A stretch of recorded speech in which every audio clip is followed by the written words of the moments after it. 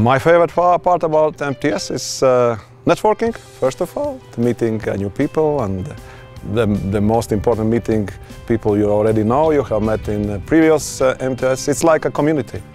I came here last year for the first time and it was such a wonderful experience. I knew I wanted to come back, just make connections, learn about trips, talk to accommodations, all of those great things, help plan the best trip for our members.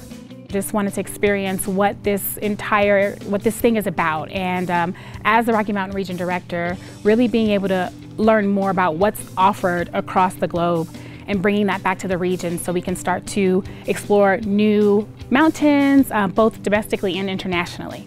The appointments during the group exchange are super awesome. They're a great opportunity to meet clubs from all around the country, as well as some Canadian clubs. It's a great opportunity to tell them all about the new things that we have at our resort. I have learned so much about the different countries, which has been fantastic, in the ski areas, and I've been able to connect with people, not just like outside of the programmed stuff as well, which has been great.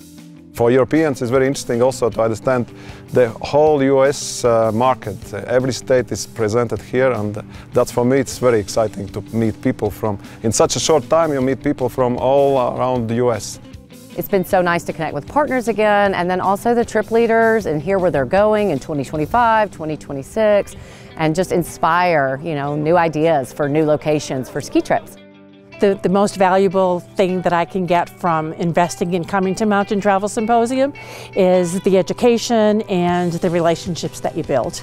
I've learned about destinations that have never occurred to me, some of the smaller ones, and some of the new ways to do business. The most valuable thing about MTS to me are the partnerships. It's the networking, it's being able to go to these different events and just reconnect with people.